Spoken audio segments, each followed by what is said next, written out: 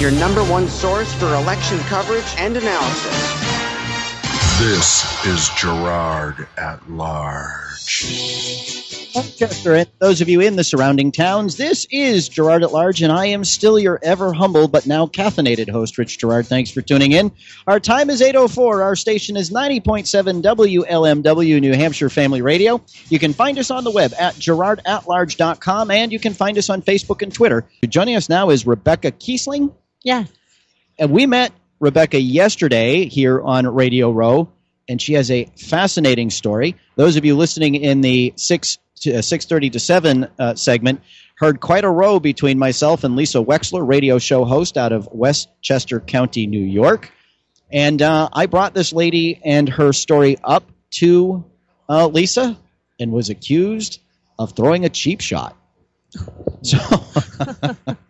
So, Rebecca, I have to tell you, I took a quick look at your website. Of course, I remember the conversation that we had yesterday. I'd like you to take a moment to introduce yourself to our listeners so they can understand when it comes to the whole issue of life, death, and abortion, why you're important to this discussion.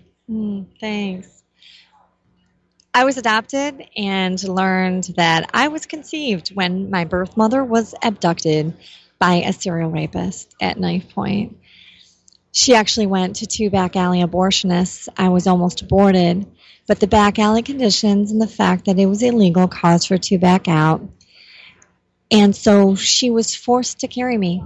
The law in Michigan was such that I was protected with no exceptions. And those legislators, activists, were my heroes. You know, my mother did not choose life for me, but she chose abortion. And so I really owe my life to the law being there for me. And my birth mother and I are both thankful today that we were both spared from that abortion. So you've met your birth mother. We're very, very close. The family I was adopted and raised in was actually abusive, and things kind of got ugly the last several years. So 2 years ago, on her birthday, 22 years from the day we met, my birth mother and her husband legally adopted me. So you've been adopted back by your birth mom. Yes. And for me, that's my fairy tale ending. And you're, 22 years old? Yeah, right. Well, you already know that abortion was illegal. It was before Roe v. Wade. Actually, my birthday was exactly 10 months before the trial date in Roe versus Wade, and really? exactly 3.5 years to the date of Roe versus Wade. Wow. So now, a question that jumps to my mind, one of the things that we hear from people who think there should be exceptions for rape and incest is that, a child finding out somehow that they were a product of a violent act like that. I hate that term. I hate the term product. Well, I really do. I heard the people, when they found out they came from a violent act like that. Yeah. Is that better? Yes. Somehow carry with them tremendous guilt that causes them nothing good. How do you feel knowing about the circumstances of your conception? How has that affected your life, or has it? Well, when I was young, I didn't really have a foundation for dealing with this difficult truth. And when did you find out? I was 18 when I learned I was conceived and raped, 19 when I met her, and she shared the horrible details. And she was very happy to meet me, but she was honest about everything. And I felt very much devalued. I felt targeted by society. I immediately thought about what people say in cases of rape, and especially in cases of rape.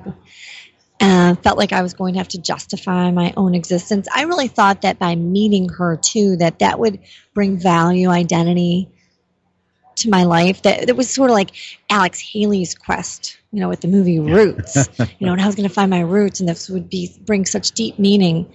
And, now I can look back, and it really has. Because I do have a sense of purpose. My life was spared for a purpose, and I'm able to minister to others, help others to process through this. On my website, I have dozens of stories of others conceived in rape, incest, and a page dedicated to stories of women pregnant by rape. And there's probably 10 times as many that I'm actually connected to that didn't write out their stories. And we have a support group, and we are all Facebook friends together and keep in touch that way. And it's sort of this really unique kinship. Girard Larch, time is 8:09. We are with Rebecca Kiesling. She is an internationally known advocate, speaker on the topic of life. Your website's interested. It says conceived in rape, targeted for abortion. Yes. Is that how you feel about the issue in general? That this whole discussion about women should be able to decide what they want to do with their bodies. Do you believe that what we're really doing is targeting children for extermination? Absolutely. I have that picture of an unborn child inside of gun sights, and I really wanted to have as a disturbing image that people just understand that that's wrong. That's just wrong, but that's really the picture of what it is. They'll talk about how much they care about women. Well, I'm a woman, in case you haven't noticed. We have. And, they could care less about me. What good is my right to anything as a woman if I don't have my right to life? And I really don't think it has anything to do with caring about women. I think it has to do with this whole sexual revolution and this agenda pushing all that. I don't know. I don't see that they have care for women when abortion really hurt so many women. Yeah, and go ahead, Mike. I know you have a question. Rebecca, I'm very glad we have the opportunity to talk to you because you are the mythological, in cases of rape or incest that we always hear about when you talk about the abortion issue, and so to have a chance to talk to somebody who actually has some experience with that subject is fascinating. When you finally got a chance to meet your birth mom, did she talk to you about the time when she, after being abducted and raped, as you said, she realized she was pregnant? That time that she was carrying you, the thoughts that were going through her mind. Obviously, she was not happy because she went to try to have an abortion twice, she said, and it was really the Michigan laws at the time that saved you from that. But her, obviously, she was a lot of anger and emotion involved in that. Did she give you a kind of an insight into her whole thought process and how she's developed that over the years and having a chance to meet you? And by the way, she's very fortunate that it worked out the way it did. Oh, thanks. She told me about the whole aftermath, the whole night. She walked me through the whole evening and going back home and everything she did. She had her 2 children, 10 and 12, were at home. She had just been walking to the grocery store down the street from her home. And it was horrible. I know it was. And when we first met, I asked her about abortion. A few weeks later, after meeting in person, I got up the courage because I still wanted to know. And she, again, was honest. And she told me if it had been legal, she would have aborted me. And I asked her, you don't mean if you had to do it all over again, right? And she said, no. And I'm like, well, what about everything you said in that letter you sent me, not reason enough of having to give up something as beautiful as you were? What about when you told me when you were sick 2 years ago that the only thing that kept you going was the hope that someday you'd be able to meet? You wouldn't have had that. And she said, you don't know what it was like. Right. But 6 years later, when my niece was in an unplanned pregnancy with her first great-grandchild, I was with her when she was making baby clothes for her. And she said, I'm really glad that she decided to have this baby. And I've changed my mind about all that. And now she's very pro-life. She comes with me to hear me speak at banquets. She's been to several events with me, maybe 5 events. She's heard me speak. And we did the show Extra together. Glamour magazine did our story together. And she's very proud. And, I'm a blessing to her. I honor her. I bring her healing. And now, having gone to pregnancy center banquets with me, she says, there were no pregnancy centers like that back then, but if there had been, I would have gone. No. She wasn't given any other option than abortion. Now, Rebecca, one of the tangles I had with the other talk show host was that I, as a man, could not emotionally understand what a woman faces in the decision to make an abortion. Or to have an abortion or not, especially in these circumstances. Do you believe, given the story that you've just shared, that it is precisely because of the emotional turmoil and hardship that many women experience as a result of an unplanned pregnancy by whatever means, but certainly by rape or incest or circumstances, that is precisely that emotionalism that might require a cooling off period or some way to separate the emotion from the potential consequences of yet another action. On my website, like I said, I have stories of other women who became pregnant by rape, and I have a group video. It's actually called Accepting Cases of Rape, 12 Stories of Survival. 9 of us conceived in rape, incest, and then 3 who became pregnant by rape are all in this video. And I have the clip of those women. There's a montage of them. And, they acknowledged that they had considered abortion because, that's what they hear. And they saw that was really the only assistance they were given, that, government will pay for it even. Solve the problem. And Medicaid funding through Hyde Amendment exceptions. The state would pay. It's a quick resolution to the situation. And that was the only help they got. Their friends, family who they did share with just gave them this as the option, and everybody just thought, well, of course. But they said that, and this is what studies show, the book Victims and Victors explain this too, that these women feel really a sense that this child was given to them for a purpose. And they feel like they actually have somebody to keep them company during their time of healing. Many of them expressed that they had vowed never to tell another person about the rape. And now that they were pregnant, they had to face it, they had to acknowledge it. And they actually, because they were pregnant, had to tell their parents and now got counseling where they never would have received counseling. And so most will express that child brought them healing. Overwhelmingly, and people assume most rape victims will want an abortion. They actually choose abortion at half the rate of your average unplanned pregnancy, which is over 50% nationwide. Rape victims, depending on the study, it's between 15 to 25%. Again, the Victims and Victors books outlines all of the research, and on his website, Dr. David Reardon, the Elliott Institute. And then the majority of rape victims choose to raise her child, not the rapist baby, which is what you always hear them say. I'm not the rapist baby. He doesn't even know of my existence. And what an insult to those women who are raising their children to suggest that their child is the rapist baby. Well, that's exactly what we heard in this discussion there. Exactly. That, you're going to re-victimize the woman again by making her carry the rapist baby. No, you know what does? The abortion does. The women who abort are 4 times more likely to die within the next year. And that is another traumatic, violent intrusion into their body after having already been traumatized. Abortion is extremely violent. Rebecca, I'm sorry, we're just flat out of time. We have other folks that we need to get to, and I know you need to move on. Will you be a guest? Would you call in and do a more extended interview with us at some point? I'd love to. Well, good. We'll be in touch. You can find out more about Rebecca and her story and what she does to help other women who have been affected as her mother was by going to Rebecca Kiesling, KIESSLING.com. Thank you so much for joining us and sharing your story.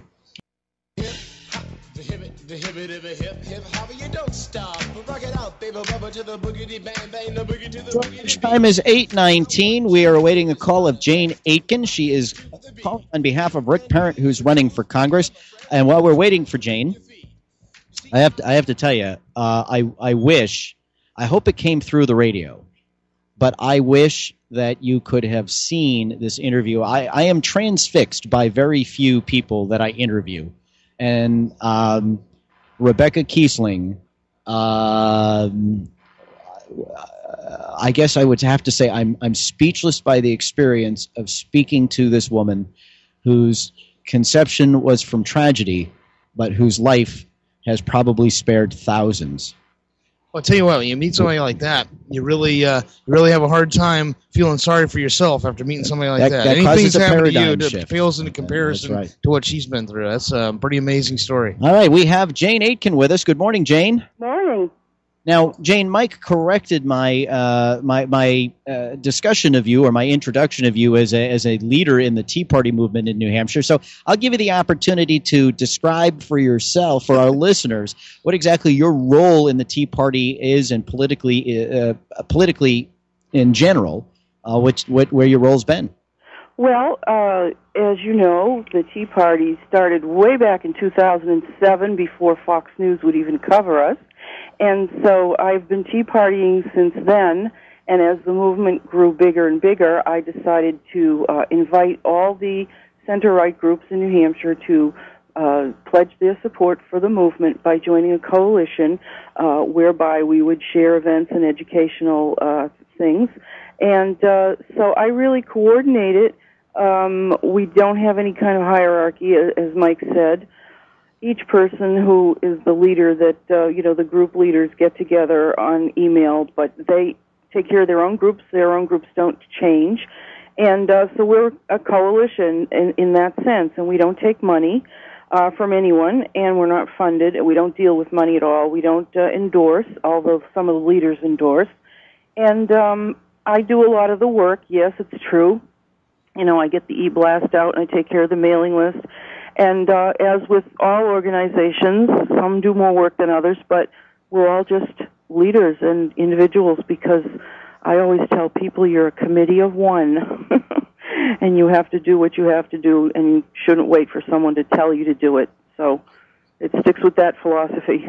Indeed. Now, Jane, you've decided to, I don't want to say break ranks, but you've decided to endorse Rick Parent for Congress over incumbent Frank Ginta. Tell us why. Well, Rick is for a lot of the things that I believe need to be done in D.C., and I like Rick. He's a very intelligent, nice guy. He's a family man. Rick is 100% pro-life. He's pro-Second Amendment. Thought I'd just throw those two things in there. He will help us fight things like taxing the Internet. He's generally for limited government, and, he understands a lot of the issues that we care about, that sometime, people go to D.C. and they get swallowed up in D.C. and they forget about some of these things, or they make concessions. I think Rick will not make any concessions. Well, where do you think that, what leads you to conclude that Frank, who did enjoy Tea Party support, for lack of a better way of putting it, in his campaign 2 years ago, where do you think he's gone wrong, or he just doesn't get it? Well, I did support Frank. Or I just think Rick would be a better advocate. I did support Frank. I like Frank very much, but I'm hearing a lot of things that people don't like about some of the votes. I've tried to understand why someone would have to vote for certain things. It's nothing too specific, but things to do with spending. Can't think of a whole lot of things right now. It's early in the morning, but there were quite a few things that people didn't like about the votes, and where money was coming from, and so on and so forth. But people just sometimes want to change. They want to change, and they want to try something different. And nothing really outstandingly terrible that Frank has done. I know he did raise the debt ceiling. He voted to raise the debt ceiling. I think he did vote for the bill that included the egregious clause that has everybody up in arms about NDAA.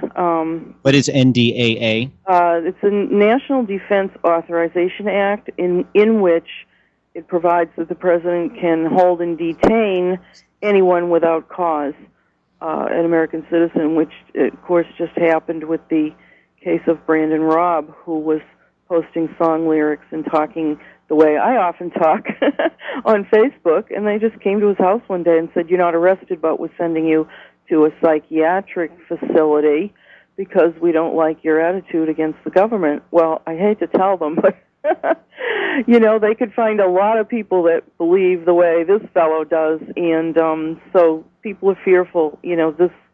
What's next? They're going to round us all up for our beliefs, and so, the NDAA clause, the clause that was in that bill, maybe there was something else in the bill, which is a whole other issue, non-germane amendments and stuff like that. But you have to stick to your principles and not vote for something if it has something so bad in it like that. Let them rewrite the bill if they really think the other things are so important. Why do we have things that are snuck in there, like with the health care bill? People are reading it and finding all these egregious things like the IRS can get into your bank account and so on and so forth. So a lot of things like that, we need somebody to stand up and vote, be another Mr. No, so to speak. As you know, Mr. No himself is leaving the Congress. He's retiring, so we need to put in a lot of Mr. No's to replace him. Dr. No's, I guess we call it. And specifically, Jane, are there any particular issues that you believe that Rick is going to focus on that are going to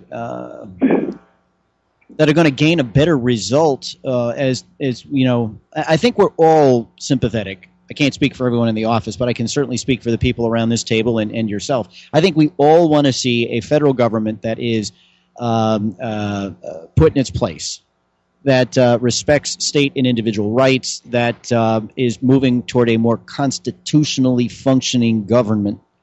I think we all have to be very careful with things like the Patriot Act and CISPA, and certainly this NDAA Act that you've described as potential deprivers of our individual liberties and freedom. But that having been said, if Rick Parent's elected to Congress, where specifically do you believe he will be different? And by different, I guess I mean better than Frank Ginter. Is it a particular issue? Is it a mindset, an attitude? What are you looking for? Why is he become your choice? Well, I think he understands about the fact that we can't just sit around and talk about cutting little things here and there. We're in deep trouble, and we need to start cutting, I mean, seriously. A lot of departments, the Department of Education, I was a teacher for 35 years, but I am for cutting the Department of Ed because in my 35 years, I never saw anything the federal government did to improve local education. He certainly will carry the banner on auditing the Fed and ending the Fed. Hopefully that could, I don't know, maybe it's a pipe dream, but we could end the IRS too. The Department of, the HUD, I mean, as you know right now, a lot of the people in my group are leading the charge against the sustainable communities initiatives that have been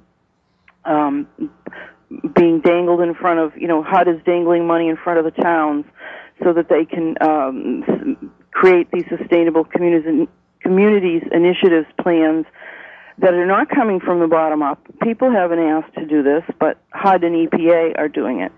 A couple of other departments, energy, we have a Department of Energy, but yet we're not allowed to drill in certain places that would give us energy independence. So a lot of things like that, which need serious cutting, would probably help our budget too. I mean, when I look at, I look at the State Department on Twitter too. This is another thing. The United Nations, we're involved in the United Nations. And it seems like we're doing everything on their behalf now. They can organize wars, and we have to go there and fight for their principles and not ours. If you follow the State Department on Twitter, it's mind-boggling the things that they're involved in. I thought the State Department was an agency that looked out for America, not for the United Nations. So this is pretty scary. I guess social media and the internet has brought us even closer to what the government is doing, and I continue to be appalled, even though I've been doing this a long time. I mean, just go look on the UN's website. Thousands and thousands of pages of plans they have for you and me, and they're not even a government. They're just an NGO. So we need somebody to ferret out the fact that, we're being run by NGOs, we're being run by foreign lobbyists, we're being run by banking interests. Jane, I'm sorry to cut you off, but we are flat out of time. I appreciate your joining us here this morning on Girard at Large. We've got a very tight schedule this morning, and we have to move on. That was a fast 10 minutes. Thank you very much.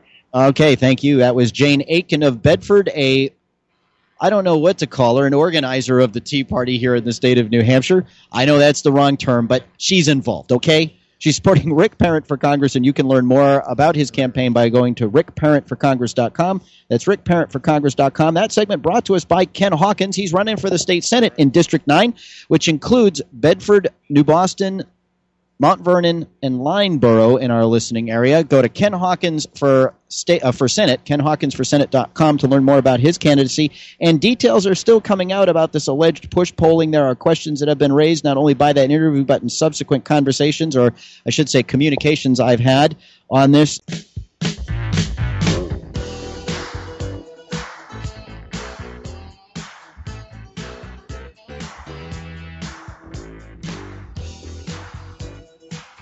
Large time. It's 8:32, and I don't know why I'm talking Motown on that music, but I am. I don't know. Yeah, we Gerard have Large 3 time hours is- of sleep. That's why. Oh, and I think I am fully caffeinated, which means you know what it's going to be like in a half an hour. I am going to have the opportunity to interview Senator Kelly Ayotte a little later this morning as part of a Radio Row roundtable. If you have a question you'd like us to ask Senator Ayotte, feel free to hit our Twitter account at Girard at Large. That's @ Girard at Large, at spelled out. And let us know what you would like to hear from Senator Ayotte.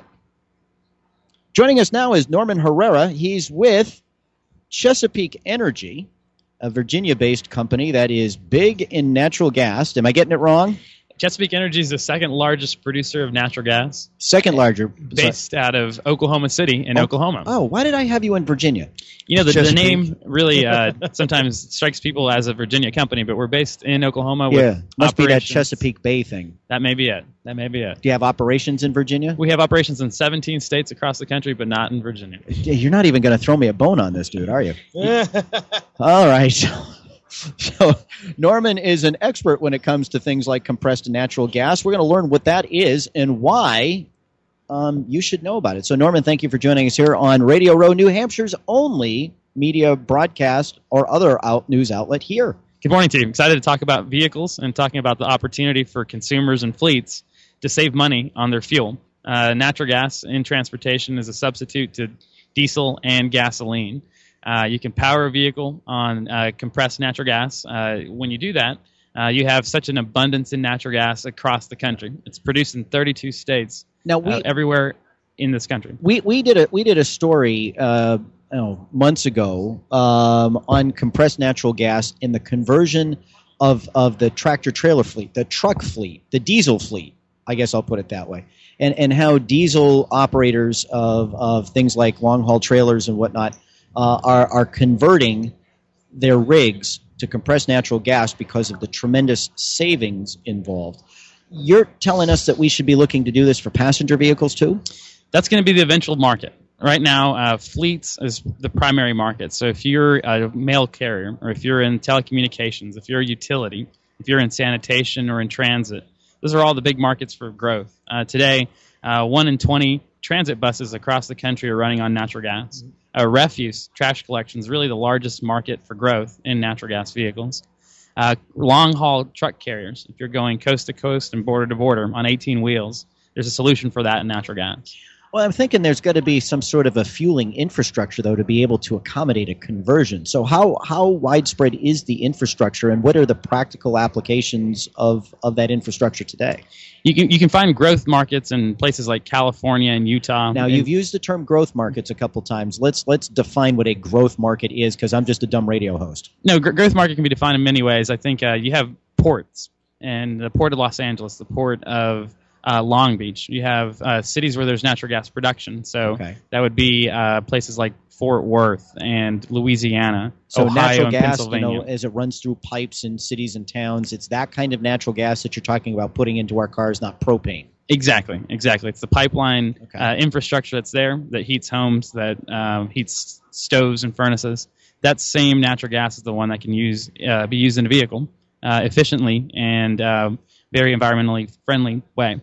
So you need truck stop operators, companies like Love's and Pilot Flying J and Petro and Travel Stops of America, who all have made announcements of investing in that, to be combined with trucking firms, companies like J.B. Hunt and Swift, Schneider, and How about things like Federal Express or UPS? I mean, they got quite a fleet, no? Exactly, yeah. So FedEx, UPS, those are all the types of fleets, AT&T and Verizon and Comcast, that have all made announcements and are all moving aggressively into this marketplace. Now, you work for a gas company, so I think I can predict your answer. But, what happens if you get, thousands, millions of vehicles out there on compressed natural gas as a vehicle fuel? What happens there to the whole supply and demand equation? And shouldn't we expect prices to go up? Good question. No, the United States has been blessed by being almost the Saudi Arabia of natural gas. When you see that, you have abundant supplies in 32 states. Over 100 years of supply is present today with current drilling and engineering opportunities. So certainly, if the market went in that direction, you have an ability to go back and produce more natural gas from vast reservoirs in states like Louisiana and Ohio and Oklahoma and Texas. So that's a matter of, yes, the market can move in this pretty aggressively and have the infrastructure to support it, because now you have investment from companies like General Electric and 3M, Whirlpool and Eaton. General Electric, that taxpayer-supported company. Yeah. Yeah. Right. Now, when you drill for natural gas, when you discover natural gas, and please correct me if I'm wrong, sits on top of petroleum. Is that correct? Sits on top of the oil, so you have to kind of siphon off the gas to get the oil out of the ground. Is that correct? Well, it's interesting. What's made it revolutionary is you have shale formations. Okay. And shale formations are anywhere from 5,000 feet to 10,000 feet below the ground. Okay. And that's what's really led to this transformation. That's why 4 years ago maybe we weren't talking about transportation in this market, because we didn't have that stability of supply. And now you have that. Okay. Wow. So then it's not necessarily associated with oil the way we used to understand natural gas. Correct. It's a domestic onshore reservoir that's available there to be produced safely and reliably throughout the country. So what is the path? I mean, at what point do you see? I have two questions. At what point do you see people being able to tank up, to fuel up with compressed natural gas, and how does that process work? I mean, how do we get a gas? I know you compress it. Does that turn it into a liquefied form, or will the engine in my car run on compressed natural gas? And how do I put it in my tank? Sure. Well, you can have liquefied natural gas, and you could have compressed natural gas. Compressed natural gas traditionally has been the market for fleets like an AT&T or Verizon or UPS. So you have three things on your vehicle. You have a fueling storage, a fuel line, and then an engine control module, something that modifies your computer on your engine. All those things are available today. You have over 50 manufacturers, companies like Ford and Chrysler, General Motors, Navistar, Cummins Westport, that all have those types of models available today from the factory that are factory produced, warranted, serviced, crash tested, brake tested, and emissions tested. Now, and if you crash, you're not going to go up like an old Ford Pinto, are you? No, sir. The tank itself is probably one of the most structurally secure parts of the vehicle once you've converted. This is basically no change over what we have right now. I mean, you're not worrying about running down and blowing up with a tank of gas in your car, so it's not any different with the CNG. Correct. Yeah, you have opportunities there to have a structurally secure storage location that's MS engineered to be safe and reliable there, that's gone through bonfire tests and crash tests and gun range tests, and very secure again. So the answer would be it's safe.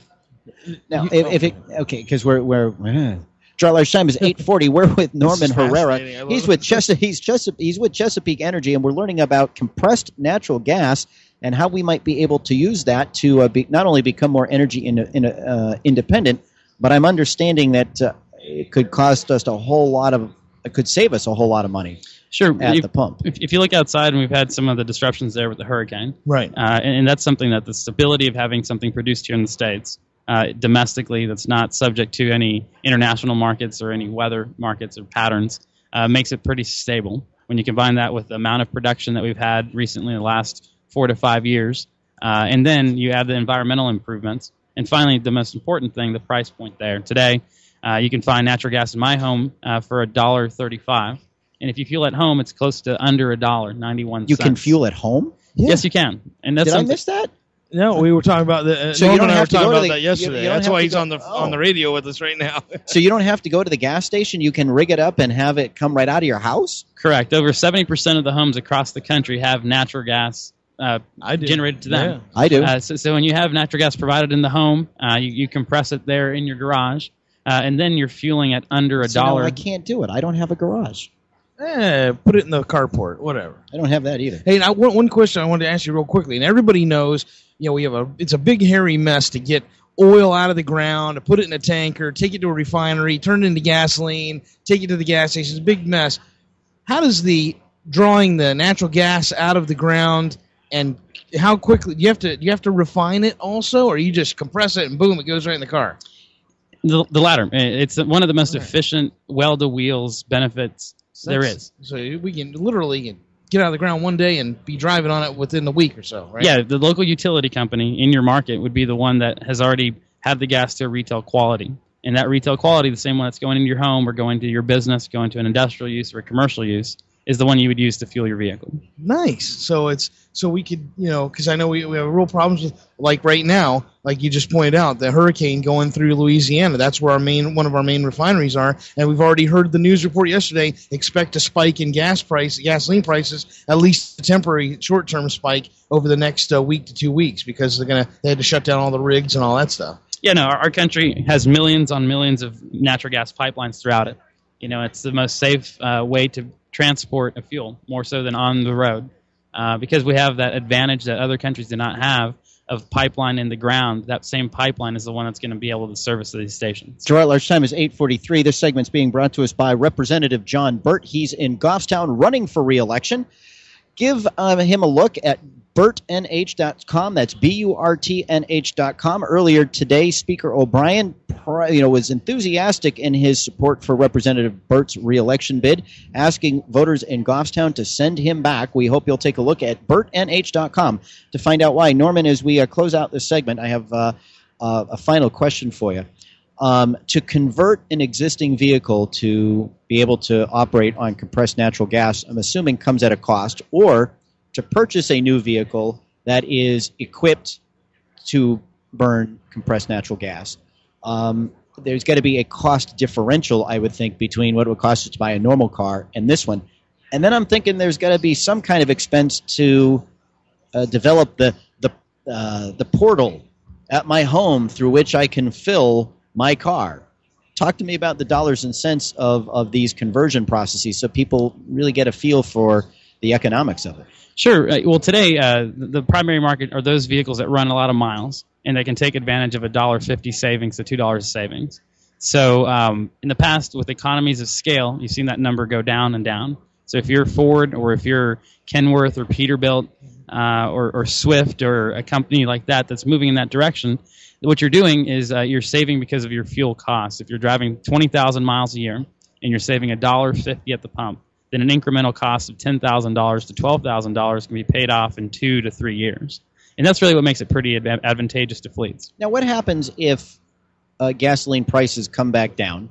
We have a change in administration, and we get serious about developing the resources that we have here in this country. And gas prices, just remember, when Barack Obama was nominated, gas was only $1.89 a gallon. Now, what happens if gas goes down to $1.89 a gallon? What does that do to the movement to convert fleets to compressed natural gas? I got to think that's got to hurt. Well, sure, no. You have the variability that's always going to take place. And that variability is something that you have now with a pretty succinct and supply-specific resource there. That supply that you have today in abundance can give confidence to a fleet manager or to a fleet purchaser to have fuel that's reliably priced for a long period of time. One of the things I like about it is where it comes from. This comes from our own backyard, not from often hostile areas of the world where people don't really like us too much, and they know we're addicted to their oil, and they can use our addiction to affect us politically. And let's face it, we are involved in other parts of the world in conflicts, particularly because we're addicted to their oil. And we can get, like you said before, we're the Saudi Arabia of natural gas. It's all right here in North America. You're right. It's just a matter of putting together the pieces. As we talked about this morning, you combine the fleets with the convenience store and truck stops. And when you do that, you have this domestic resource that's then not subject to any worldwide socioeconomic troubles and travails. And then you add the environmental benefits to the fuel and the combination of companies that are very invested and very engineering specific, then the market starts coming to be a reality. And we've seen it throughout the country today. I would like to continue this discussion, folks, but we are 2 minutes over time, and so I have to say thank you for being here. If people want to learn more about this compressed natural gas thing, how best can they do it? There's a website, cngnow.com, and that information there can find things on fleets, on fueling, and on pricing. cngnow.com. cngnow.com. Norman Herrera of Chesapeake Natural Gas. Thank you for joining us here this morning on Girard at Large. Thank you. Pleasure to be with you. That segment was brought to us by Chuck Rolacek. He is running for the Executive Council in District 4, which includes Manchester and just about all of the contiguous towns, plus a few more, 19 in all. Get the details on the district, what an Executive Councilor does, and why he believes, Chuck Rolacek that is, his 35 years in business experience and newcomer status to politics will give him will help him be an effective Executive Councilor.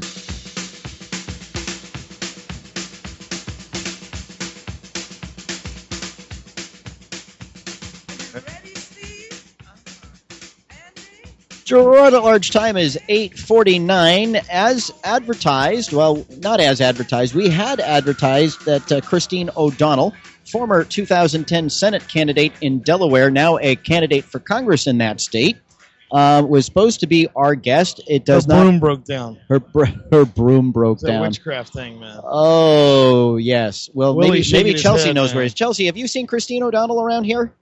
Have you seen Christine O'Donnell around here? You have not. She's supposed to be our guest this morning. Oh, well. Hey, Rich. Brown.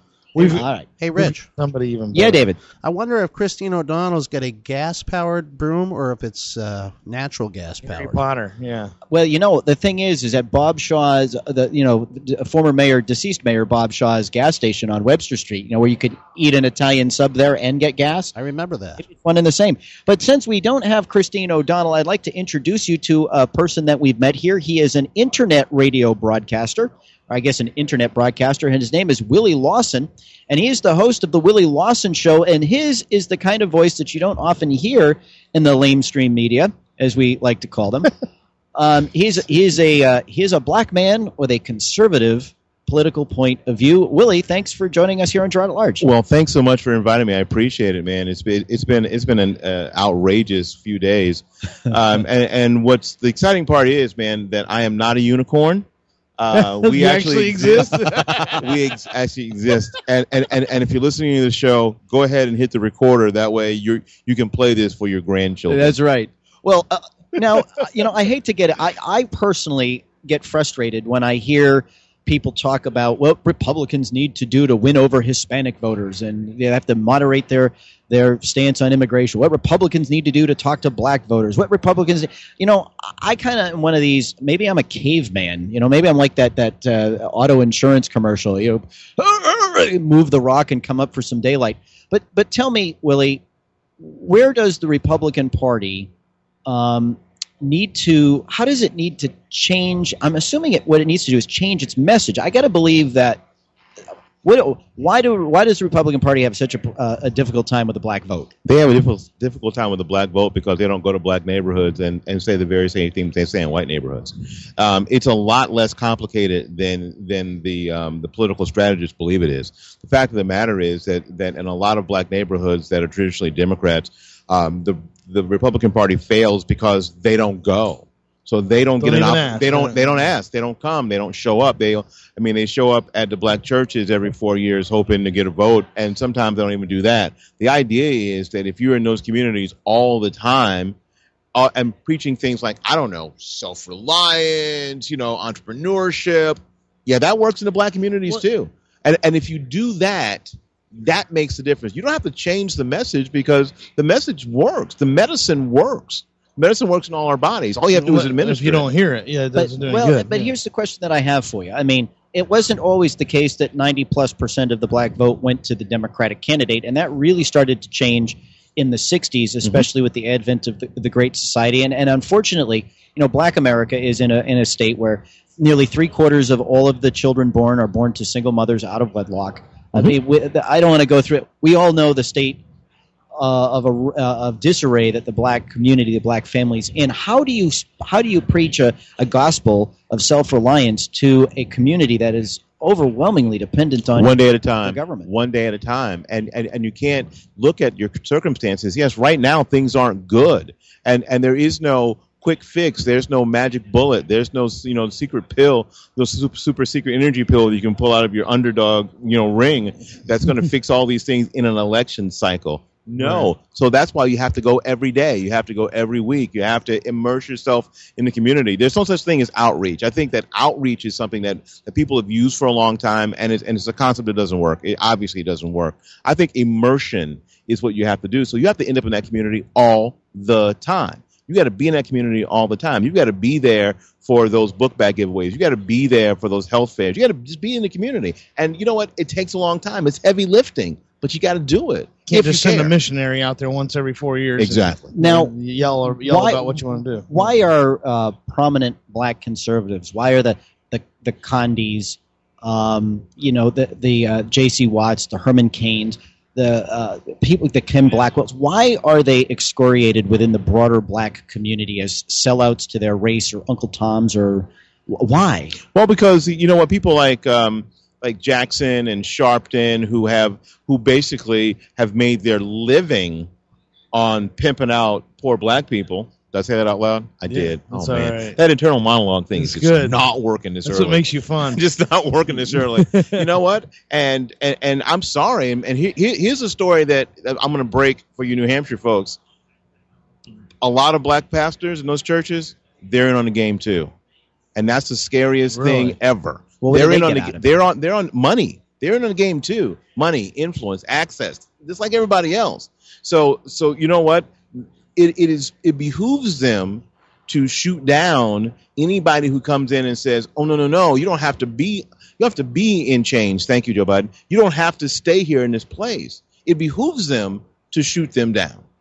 So that's a game, the dirty little secret that nobody wants to tell. Willie, you've got something to say, and hopefully you and I will maintain contact after this convention is done. We are out of time, and we look forward to making your voice heard in the ears of our listeners. We appreciate that, man. All right, Willie Lawson of The Willie Lawson Show. Tell our folks how they can find your show on the web. You can find my show at www.willielawsonshow.com. That's www.willielawsonshow.com. It's the easiest way. He's done that once or twice. There you go.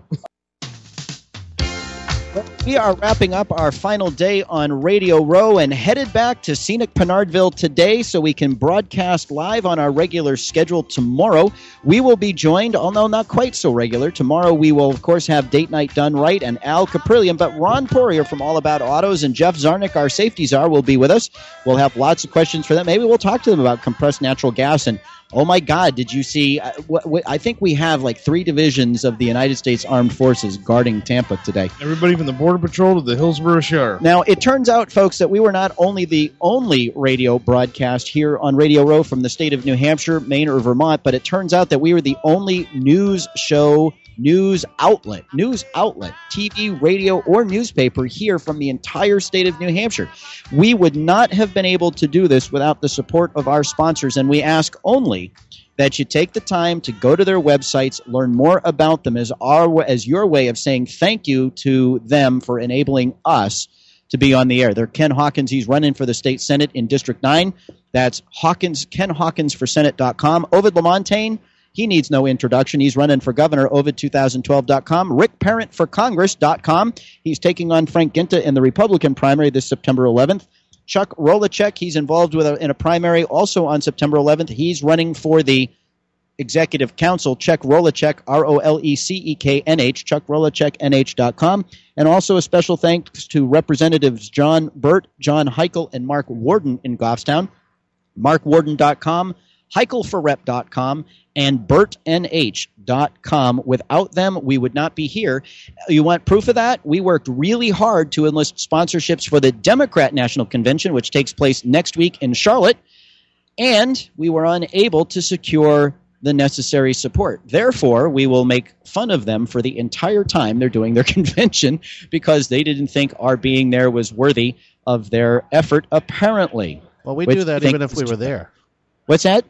We'd be doing that even if we were there, Rich. Well, no, because I really believe that people should have the opportunity to get their message out there, and that's what we do here on Girard at Large. We'll be continuing to work on the stories that broke this week while we were here, and we'll be back in the saddle tomorrow from 6 to 9 as we are back in scenic Pinardville for the entire time here. Special thanks, too, by the way, to Dave, Steve, and Mike.